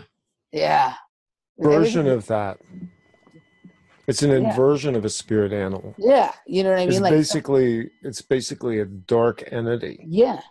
Like, what they're taking something that should be, the kids are like, oh, I have my toy. I like this toy. And they truthfully, and what it really is what you're saying. And that's the whole basis of shape-shifting too, is that you need to know the heart and soul of the creature, and then before you undertake it and become it, So maybe if this thing is sort of becoming your spirit. that's what Carlos Castaneda talked about in the teachings of Don Juan. He would teach the Yaqui would teach the student in the desert with the peyote, and they would go into the mind of a bird. Yeah. Until they became the mind of the bird, until they were actually up flying and looking down from a bird's eye view. Yeah. And it was a literal transference of consciousness from the human into the animal at that point. Yeah. I mean, it's like, riding a medium, it's a communion. It's communion with that medium. It's like almost like, the power of the animal has to be understood. It's not an outside thing. It has to be understood within. Like, the very nature of you needs to be like a frog if you have the frog, like, and your appearance has to be like a frog. Like, you have to actually think like a frog or a horse or a pig. And, when you have awareness and you think about your physical awareness, it has to be like the physical awareness of that animal. You have to think and feel like that animal to become that animal. And that's how shape-shifting works. To go into another realm and to become another life form, you would have to actually think and feel like that animal. Well, that creature. You sometimes see a person that reminds you of an animal, and it's usually because of the way that they move or the way that they like a dog or a horse. I've seen people I see a lot of people that remind me of, or like, a pig. I've seen a few of those. I've seen people that remind me of turtles, people that remind me of birds. Like, I've seen a variety of different kinds of things, but there's something general about sort of the way that they move, also the energy that they carry, but the way that they move. When I was little, I remember, like, just like learning in the young years in gymnastics and stuff with certain, like, skills that we were learning or certain tasks that we were doing. They would say, oh, pretend you're a monkey or pretend you're this, you know what I mean? To sort of master the movement of that kind of skill. So it's kind of interesting as well. Well, we see that etymology play out. I mean, it's in the human species itself. There are simply people, and I don't mean to be mean spirit. How do you even say this? Let's face it. There are humans that have an uncanny resemblance to certain creatures. Yeah. And sometimes you meet them and you discover that they actually have a lot of the same traits as creatures. Yeah. You know, it's almost like a cliche because comedy plays off of this, drama plays off. Actually, cartoons. Totally. And you start to look at these Heavens to Murgatroyd. Yeah, exactly. I mean, you know, moose and squirrel. Teenage Mutant Ninja Turtles. Perfect. Yeah. But you see, they're portraying something there. It's an animism. It's actually an animistic spirit that they're kind of giving you a sideways glimpse at the personification of the animals, and then using that as a vehicle into this kind of animistic type. It's almost like a theology at some level. The big bad wolf, the three little pigs, Yeah. It was all played into the human drama as we interact with these things, and we think of them as lesser creatures. And in some cases, your sound just cut out, Randy. We can't hear you. I hear him. Yeah, in some cases, they actually aren't lower creatures. Some of them are animistic spirits that have inhabited a form to communicate. I noticed on your webpage, Ra, you write about owls, and I'd be interested to know what you think about owls. We had Mike Cleland on years ago, who's written a book on his experiences in the paranormal, especially related to owls as the owls of synchronicity. Yeah, well, you know, that's actually like a family symbol of mine is the owl. And I have the owl all tattooed on my back for my mom. And if you actually take the word strega, it comes from the root strix, which means screech owl in Latin. So the whole word strega actually comes from screech owl. And the owl is not, some look at it like a dark omen or something like that. But I think that's just a matter of like what they call a cult. You know, they think a cult means something dark when it's just hidden, you know, and it's been demonized over time. But the owl, on many levels, is a shamanic animal that can open portals as well. Just I think certain animal things in the animal kingdom, even the croaking of frogs and things like that, can open up gateways. Totally. Totally. You know, and just think about the sounds of some of these creatures. The sound of the screech of an owl is a very interesting sound. Well, the screech of an owl also in ancient Tibet was known at times to be able to open the sutures on top of somebody's head, you know, and so the energies can come out. Like they would use, ancient Tibetan monks would use manifestations and actually astral tulpas, if you want to call them that, to transform themselves into these massive owls. And, you know, to go off on a tangent is that I had this, I don't know if you want to call it a revelation or like a psychic prophetic dream. Have you ever heard of the Mothman? Everybody's heard of the Mothman, right? Yeah. Absolutely, yeah. So I was, I wouldn't say obsessed, but I was really into that story for a while, years ago in the 90s. And something was like a remembrance of the past when I would hear the Mothman, or I would research it, or I would read the book from John Keel, or, you know, my friend Tim Beckley was good friends with John Keel, and I've heard stories. And when I told him my experience, he was like, whoa, because it like had a lot of synchronicities to stuff that I didn't know that he knew. And so I actually, when I was talking about this Native American girl, actually, she, from what I've found out through the years, she's actually from a Hopi tribe. And I think she was abducted spiritually somehow, and maybe even her body was left in a catatonic state, maybe, or something, because I've seen little glimpses. So I've actually got this vision, I think, from her, or something that was coming in the form of her gave me this vision.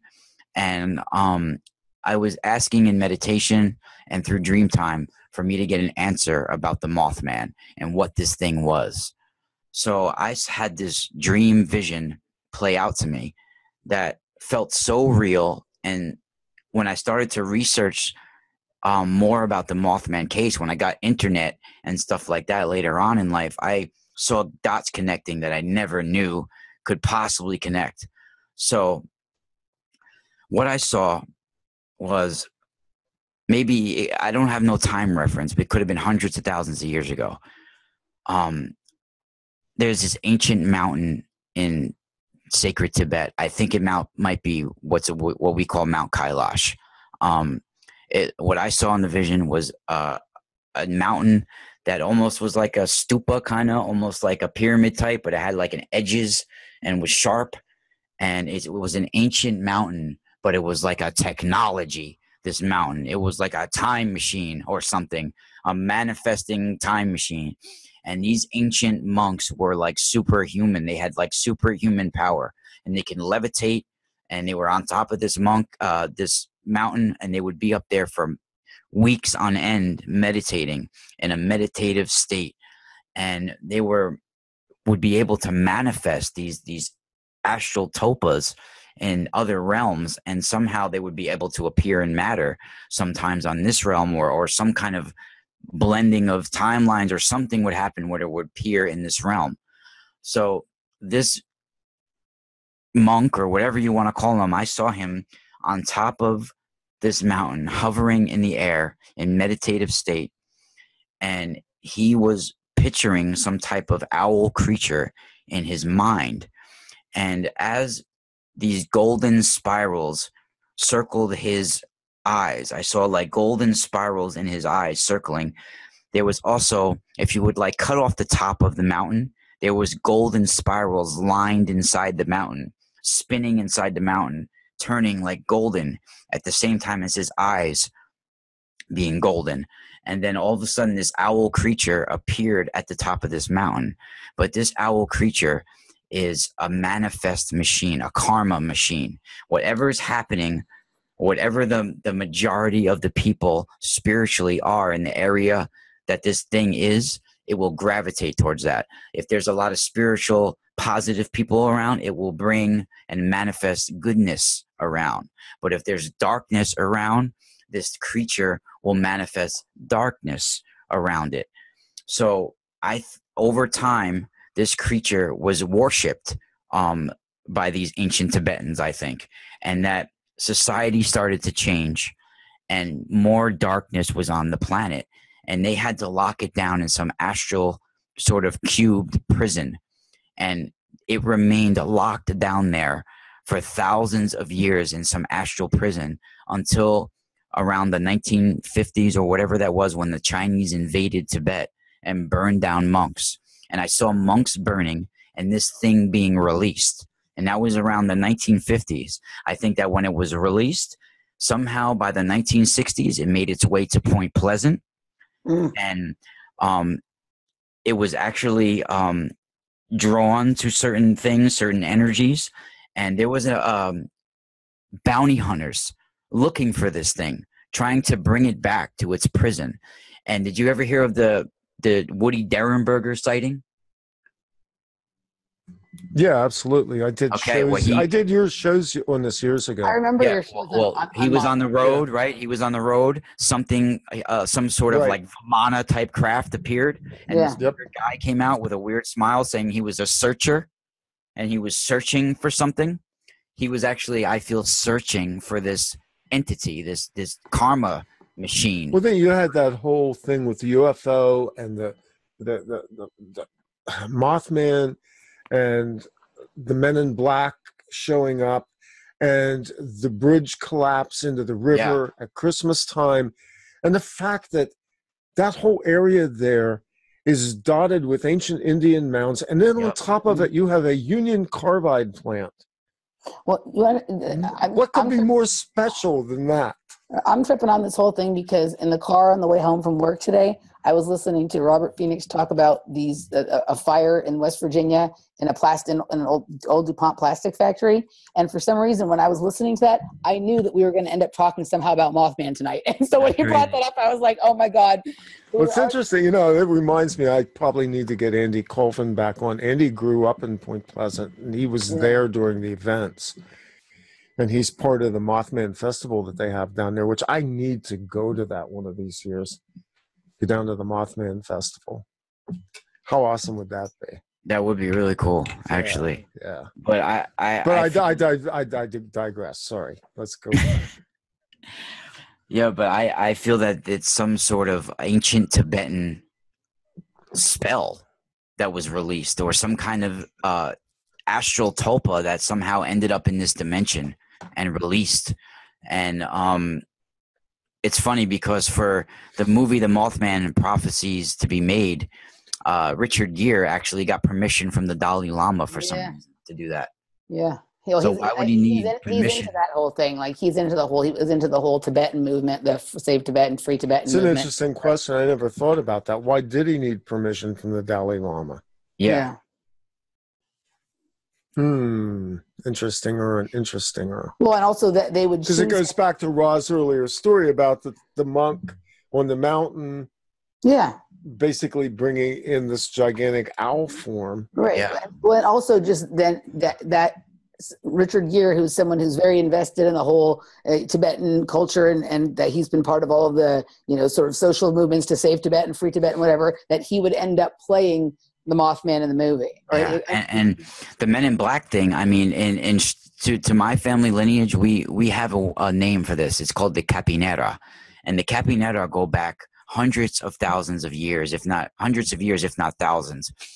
We call them the Capinera, but basically what they are is, even hundreds of years ago to my ancestors, if somebody appeared to have hidden knowledge, or they were some kind of individual that looked like a healer or a psychic or a dream seer, or they spent a lot of times in the woods alone, these beings would appear sort of out of thin air, and they would always be dressed in black, sometimes out of attire that would be like a little bit out of fashion, like they would appear like in biblical robes. If they were in the 1600s, they would all appear in like this biblical black cloak, or if they would appear now, it would be like in a suit that was like a little bit out of time, or something like this. And they're basically time jumpers, and I feel that they're responsible for the observers. They're like, I was just gonna say that. They're like the observers. I was just Randy. At this I gotta point, see you and I are Fringe. the same person. You've got to watch Fringe. See, all the listeners to this show, what you need to know is you need to sit down and watch 7 seasons of Fringe, and then you will have some understanding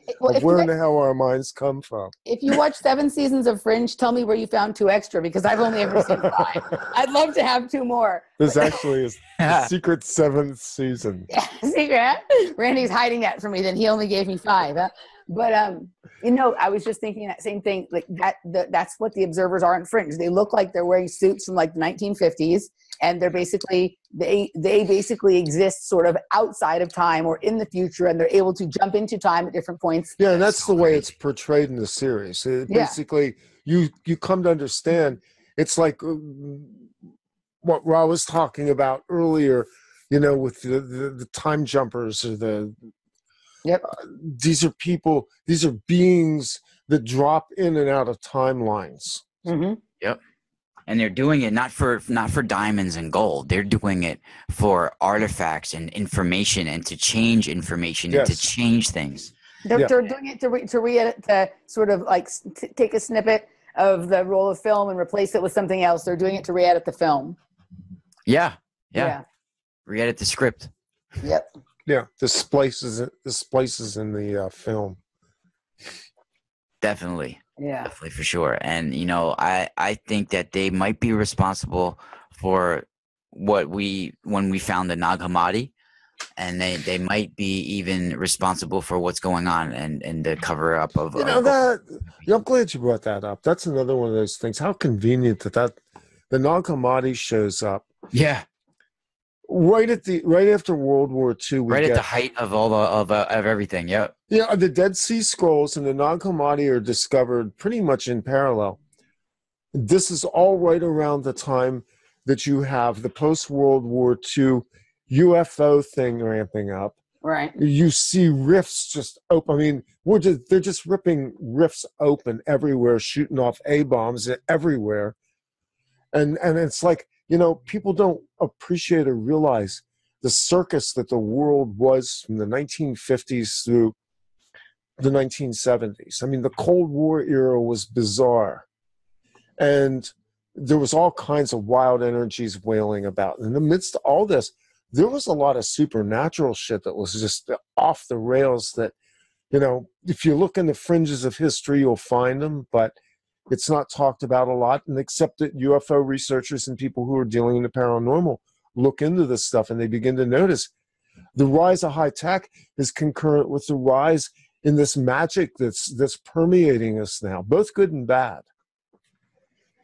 Yeah, I mean, you're right, and I feel that those of us that have come in and like if it's the 144,000 of us, that we've been deliberately chased by ones that have been taken over by the dark side, or if you want to call it dark forces. Hellhounds. I mean, as a hellhounds, you want to look, even you know, as a kid, like I was having dreams, reoccurring dreams, and I didn't realize who these weird people were in my dreams till years later, till I grew up. I mean, some of these dreams were with had L. Ron Hubbard in them, you know? and I didn't know who this was. Some of them had Madame Blavatsky and things like this in them. So I feel it totally is some kind of ultra intelligence that can all of a sudden appear as ascended masters, appear as certain like things like this. Have you looked at like the whole thing with like L. Ron Hubbard and Jack Parsons and Aleister Crowley and the creation of the Moonchild? Like that's something that I haven't had a chance to look as deeply into it as I want to. But when I look at like some of the circumstances, I have an article online about that. Babylon workings, of my birth and my childhood and whatever, like it feels to me like that is some like a role that I was, you know, they were attempting to cast. Well, and they did it at Palomar, of all places. It's been done a few times. It's been done, it has. It's still continuing. You know, they're still continuing the Babylon workings, and you know, to bring in, you know, well, Marjorie Cameron, they made her like the red harlot they talk about in ancient Babylon. You know, the scarlet harlot, the scarlet whore. You know, that it's going to come in and host and have this moonchild, the new sun god, if you want to call it. But when this happens to you, you're making some kind of pact with the triple goddess. You know, you're going to become the crone, and Marjorie Cameron became the crone. She literally became the crone. Yes. For sure. And I've looked into it. And L. Ron Hubbard, like I said, when I was a kid, I was having this reoccurring dream of like an evil man, like with this really mad face, and his hand would be glowing red, and he'd want me to touch his hand. And somebody would always rescue me out of the dream or come out of the dream. And then later on in life, I you know, saw that Ianetics. It was the first time I saw who he was. Yeah. And I saw the face, and it was bone chilling when I first saw his face. And he was trying to, I think, astrally abduct me. Dianetics is actually a blueprint for mind control. Yeah. I mean, it is, you know, and people forget now that Hubbard worked for naval intelligence, and he worked through naval intelligence right through the founding of Scientology. Well, hey Rod, I don't know if I ever told you, the hospital that I was born at is now the Church of Scientology, the celebrity center in Hollywood. Yeah. Like, you know what I mean? I too, you know, I've had some sort of dream and astral sort of run-ins and other run-ins in my life with the Scientologists and L. Ron Hubbard and that kind of interesting. It is, you know, almost, I don't know how to explain it, like a stalking kind of thing. You know what I mean? Yeah. Like, well, I feel stalking. It's psychic stalking. Yeah. I feel that he his DNA had been interweaved with draconian magic, some kind of draconian ancient serpent magic, because even when I viewed him, one time I tried to view and think about him and see if I can like get a psychic vision of him or whatever, and what I saw was him turning like an angry purple and red, a dark red, a fierce red and black, and there would be like a storm emerging from him, and then I would see like a long feathery antenna coming from his brow, almost like a dragon.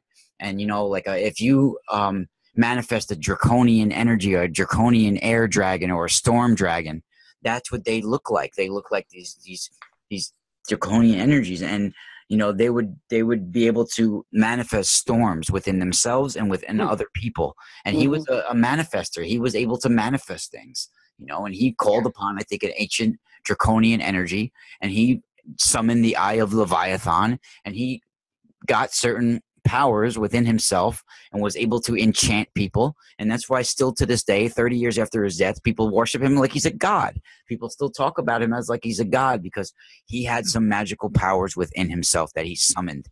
And, you know, there's a price for that. And I'm sure that when he died, something was waiting for him, because even I had a dream one time where that same man that I saw with that red hand, I saw him like in bed dying, and he was screaming, yelling at people to burn him immediately. Oh, you need to burn me! Burn me! It like woke me up, and I was like, it was so real. And his fate, he was like screaming for people to burn him, you know? So like there was something waiting for him. And I've had little glimpses of that in my life with certain people, even with like John Ritter. Before John Ritter died, right? Listen to this.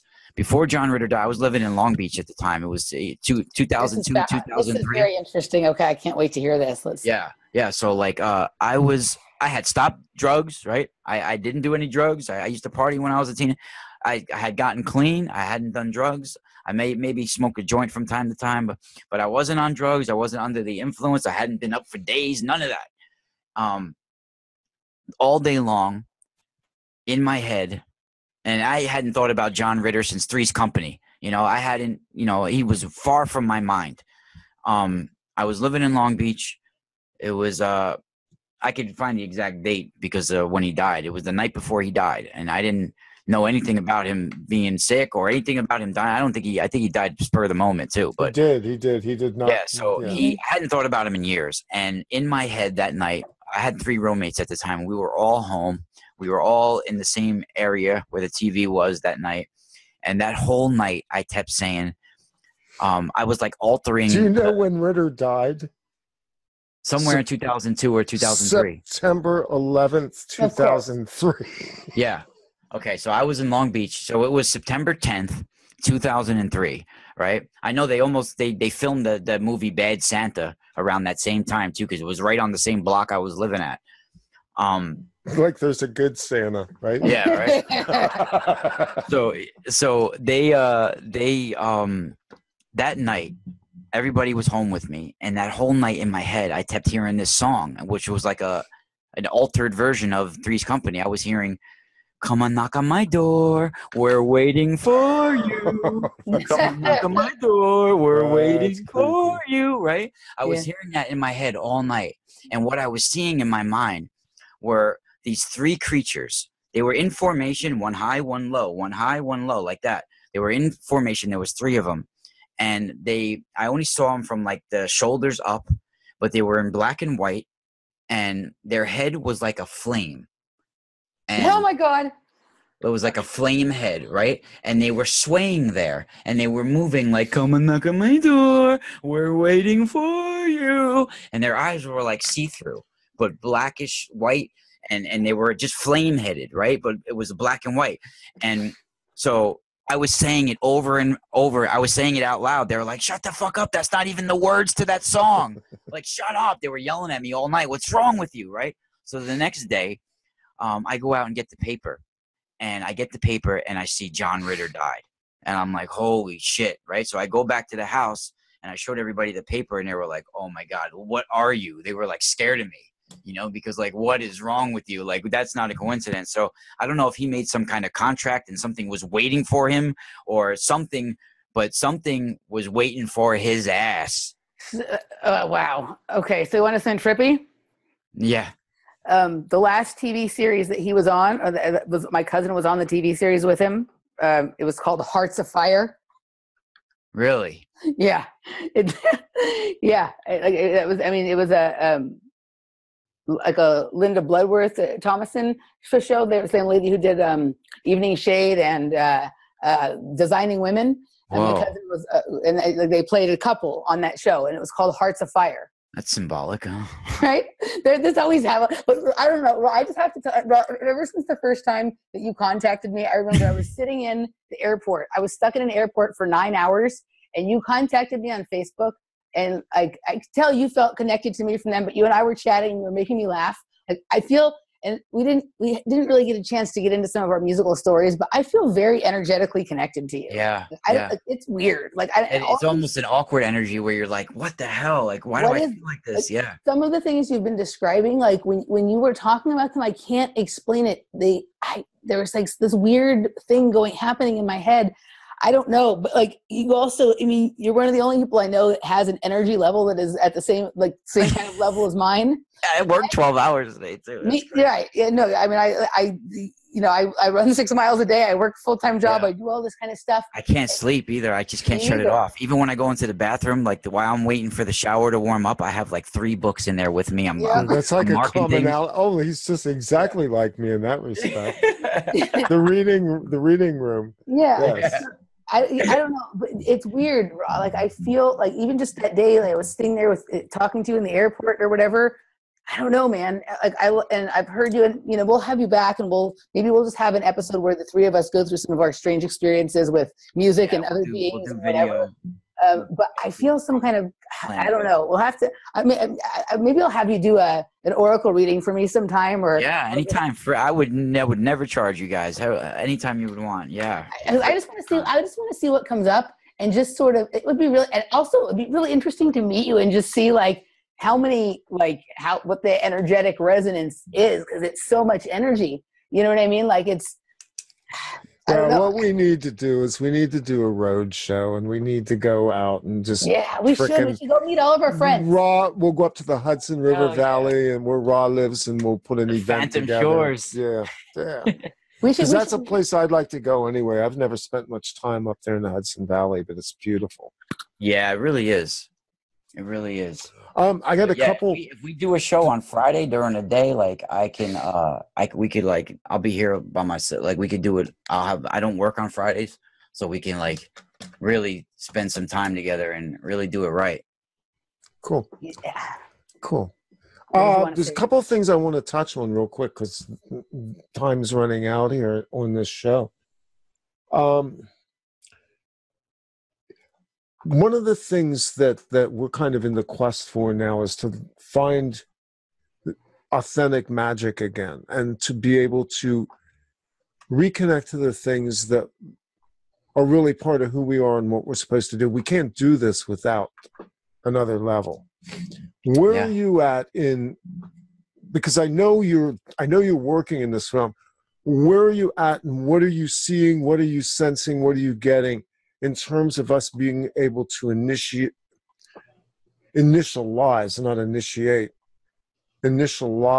the next level that we need to get to in terms of even like the good workings of magic? Well, it all starts within the heart. I mean, some say it's in your solar plexus that it keeps it anchored, but I think it's in the heart. It's actually in your heart chakra, and it's if you want to call it chakra, whatever you want to call it, but it starts in our heart, and actually appreciating the words and the wisdom that you speak within your higher self and to your higher self, and get to know your true abilities and what you're truly capable of. And like you said, your oversoul, your higher self knows what you're truly capable of. And I feel that we're on the cusp of remembering who we are as a collective species, and it's right now is the most crucial time for us to activate and remember what's just buried within us. And shamanistic ways have been hunted down from the beginning of time. And of course there's some that go down the dark route, and some that give it a bad name. But to become like Chris Geo even says, like, to become like your own shaman, that's truly what it's about, is to become your own healer, your own. And there's magic within all of us. We are magic, and to be a magician is to be your own healer, and to be a magician is to manifest good around you and within you. And if you can't, if most people, especially in this alternative media scene, if they can't even be a judge of character or a judge of themselves, how can they even show someone else? Because you see, like, most people, they're very naive, they're very gullible, They're, you know, it's like most people, they can't even, they can't even see like what they are themselves, or, and they're helping people spiritually. And I feel that we're not far off of achieving what we need. It's just that there's only going to be a certain amount of us that actually remember and become who we're supposed to be. And the others are completely walking around like automatons and drones, because it's scary, and it has to do with, like you said, with magic. And the church, the Vatican, places like this are performing witchcraft on people, you know, on a daily basis. And our whole society has been enchanted, and our metaphysical world has been enchanted. I don't know if I ever brought it up with you guys, but if you take Sedona, Arizona, right? There's an ancient. We're just talking about Sedona yesterday. It's an ancient place. It has a lot of good power there. It does, but it has a lot of dark power there as well. Yeah, we were just having this conversation exactly that yesterday.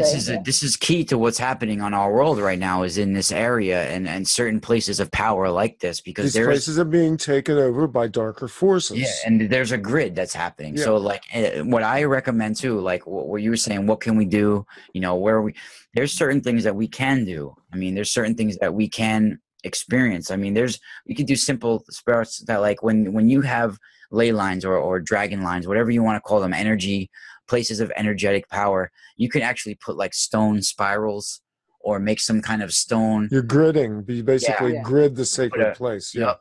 And put a flat stone in the middle. That's what I like to do. Put a flat stone in the middle. And you can actually open up gateways and open up portals and take that hijacking back, you know?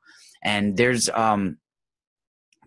ways to overcome this. And that's why things like orgone and all these things are looked at like they're evil, but we can actually, you know, fight this, and it's not too far off. It's just that we forgot who we are. We forgot how to be shaman. We forgot how to be healers. You know, we're going to the doctor, so then they give us some pill, they grind it up in a factory and made out of all this garbage. I mean, none of that is worthwhile. None of it is worthwhile. You know, it's actually programmed witchcraft in those capsules, whatever you want to call it. It's programmable matter. Yeah, programmable matter. It's there we go again. You know, that's what it is. Absolutely. They're taking over you, and they're hijacking everything that our ancestors had worked for, you know. And there's like, I don't know how much time we got, but I mean, I could do a whole story. Yeah, 13 minutes and 4 seconds. I mean, the portal thing is a big deal, because that's our way out. You know, that's our way to these other ways of experiencing where there is no time, where the barriers of time don't exist, is when we find these other realms of existence, the other realms of who we are. You know, all of us have as many traumatic events, as many bad deeds, as many bad thoughts as you and your ancestors have, is as many lower realms that are within you. And as many good things that you've done in your lifetime or possibly can achieve is as higher as your realms go. So, you know, these things can tap into the most lower realms of you and bring that out of you and leech it and suck it and drain it out of you. And, you know, most people nowadays have been drained and lulled to sleep by this ancient force, you know. And if we start to remember who we are and remember the places of power on this planet, and we take these places of power back, we can align the grid so it's a place of spiritual power again, and not a place of darkness. Because all of these ancient sites, they were once a grid of spiritual power. And then these ancient giants and ancient ancestors that corrupted our world, I feel darkened it with sex magic and different rituals. Like when I view Stonehenge, or I view certain ancient sites like that, I see massive giants having ritual sex on top of stone slabs. That's what I see. You So I think that our sacred places were hijacked by these dark entities, these mad, bloodthirsty energies, and they are actually from another realm. I feel the giants, they're not like what we think they are. They're from other realms of existence that, like I said, they push themselves into matter on this realm, and then once they're here, they're now subject to the realm's laws. They'll have to feed their hunger. They'll have to feed their sexual appetite. They'll have to feed all their desires, because now they're in this material world and they're subject to these laws here. So that's why you have stories of giants like Fergus, who had sex with dozens of women and ate like 7 deer and 7 pigs and all this stuff in one sitting, because he had all this insatiable hunger now that he's in this material world, and he has to have these material desires. And there's a tale that goes along with that, with Lake Nemi, where my ancestors are from. Lake Nemi is an ancient volcanic crater. It's 19 miles from the Vatican. We actually call it Diana's Mirror. And it's not just because the moon is reflected on it and it looks like a mirror. It's actually because there's a portal beneath it that my whole lineage has been built around, is protecting secrets regarding this lake. And this lake has been kept secret for thousands of years. There's tunnels beneath the lake that's connected to the Vatican and secret areas of the Vatican. It's guarded by psychic guardians and what they call the Grigori. They guard these entranceways to these portals. And Caligula actually went mad digging tunnels beneath this lake and accessing the portals beneath this lake. And he received technology, and he released some of the Goetia demons. Goetic demon, yeah. There was demons imprisoned beneath this lake in an astral prison that he released, and they incarnated. One of them incarnated into us, that they called him Saint Barbato, and he was actually like running the town. He was the figure from the church that was running the town at the time, and Caligula released one of these demons who learned how to incarnate in a human. And the Goetia demons, actually his name was Barbatos, and he's one of the Goetia, one of the 72 Goetia, and he incarnated as Saint Barbato in like 660 AD in Benevento, Italy. And he went to go take an ancient walnut tree that was a sacred tree to all the shaman and my family in that area, and it was a tree of prophetic power. And that tree was actually what was helping imprison. It was a technology to keep this demon in a prison, these demons in some kind of astral prison. It was said to be this walnut tree was connected somehow to a technology that kept them in some kind of prison. And they were released and they incarnated. And this Goetia demon incarnated in Saint Barbato, and he took down this walnut tree and built himself a church pew out of it, for that church, and hijacked the whole area. That's interesting, because if you look at the walnut is the shape of a brain, if you look at the actual nut. And so he took down the tree and built a church, and they've been controlling the brains of mankind with the church ever since. That's fascinating. Yeah. Very nice dissection there, Emily. Yeah, very good. For sure. That's exactly what happened. And, and Saint Barbato, he was never heard from after this incident. He took down this tree in 662 AD, and then you can't find him anywhere in the record books anymore. He lives in the brains of all humankind. He's completely he is the brain parasite. That's fucking fascinating.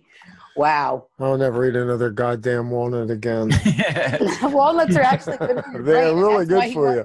Yeah. Wow, that's fascinating.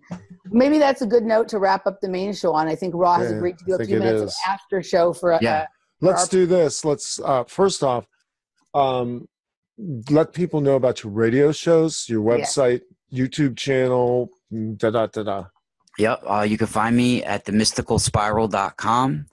You can find everything there. My email address, if you want readings or anything, is moontribe712@hotmail. I have 2 radio shows on Friday night. It's at the ParaX Radio Network. It's called Spiral Radio. It's Friday nights at 8 Eastern. And on Saturday nights, I'm at tfrlive.com. And my show is called The Eye of Ra. It's from 7 to 9 Eastern. And if you subscribe on tfrlive.com under The Eye of Ra, I get some of the proceeds. It helps keep this train rolling. And You know, I do free videos all week long on YouTube, and I also do my show Friday night for free.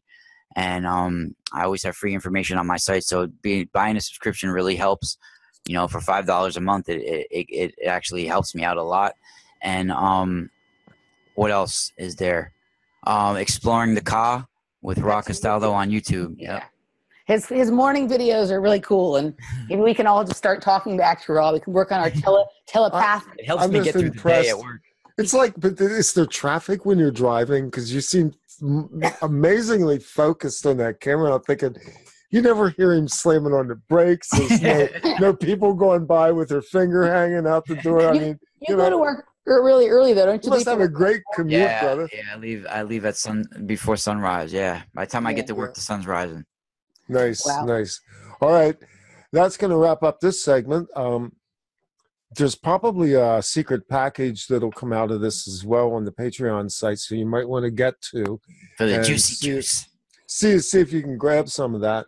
The levels are there. It's patreon.com/OffPlanet Media, right? OffPlanet Media.